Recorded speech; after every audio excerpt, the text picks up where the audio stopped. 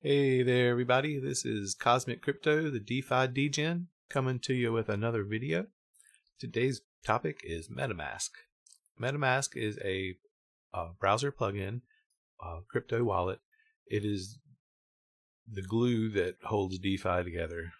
Basically, if you want to interact with any of these D apps, I think by and large everyone is using MetaMask. At least, if you're physically interacting with it and not with the program or something. So MetaMask has capabilities to connect to a hardware wallet, which I recommend hardware wallets. This is not a security video, but I do recommend that you run virtual machines. This is a Ubuntu virtual machine that then you can do a USB pass-through to connect to your hardware wallet. That's definitely the way I recommend to do it. Or if you want to go one step further, you could even have like a laptop, just buy a cheap laptop that you could use. Make sure it's Windows or Linux, not a Chromebook or something like that, that you could use MetaMask with. And then that way you only use that for trading or interacting with these apps, and you don't use it for surfing the web or checking email or things like that. All right, so you just go to the website metamask.io, click on this download now, and they support Firefox, iOS and Android. I guess the iOS and Android apps are a little different. Like I don't think you can use hardware wallets with them yet. But anyway, they have it. I'm sure they'll get around to it. They basically need to implement the Bluetooth, the Ledger Nano X, and I believe the Trezor higher end ones have. Well, I know the Ledger Nano X has Bluetooth, but I don't think MetaMask has yet implemented it, so you couldn't really do this with your phone, which that's probably a good feature to have moving forward, but right now it's okay. So we're going to install it.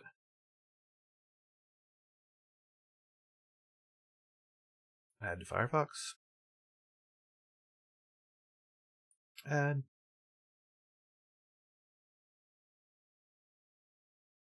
Okay, got it. You can let it run in private windows if you want to, and then I thought this Fox is kind of neat. Click on getting started. Okay, so if you do have a seed phrase, I guess you could import it, but really, if you're using this with a hardware wallet, which is what we're going to demonstrate, you don't need, like this wallet is just, it makes you do it for some reason, but you don't really need it. So just make sure you don't use it, obviously. But so we're just going to make this password is the password that you'll have to type to actually get into the wallet when the browser like relaunches or whatever. It has you like log into the wallet, so that's what this password is for, and that will be used even when you're using the hardware wallet. We won't save that in our local cache here. All right, so the way that crypto works is that every account is basically just a cryptographic key that is randomly generated, and then they have these like seed phrases that are just a convenient way to reference all the characters possible in the cryptographic character set that they're using to build the private keys. So like I said, in this case, all we really need to do is just parrot it back, because we're not going to use it. I mean, if you needed to secure a key like this, you would not save it in a file or save it in on a cloud drive, or you want to make sure you keep that really close on written down on maybe a piece of paper or something in a safe or a safe deposit box.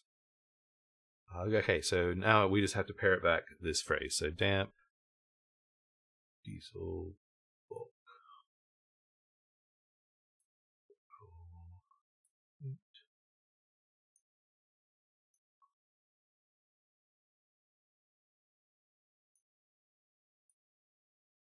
Okay, if everything's good, that button will let us confirm, and then we're all done. So we can close this, and we don't need to save.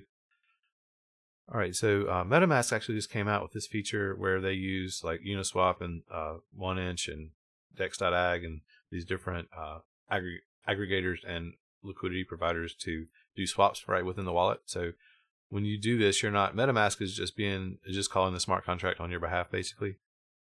So that's a new feature they just added. All right, and basically you have a wallet here, right? I mean, you can have a buy button if you want to I think they have some sort of way you can connect a wallet or get fiat into it. Never done that. You can send tokens, so we don't have anything to send right now. But if you had other ERC20s, then they would show on this list here as well. But there's nothing here because there's nothing in the wallet because we just made it.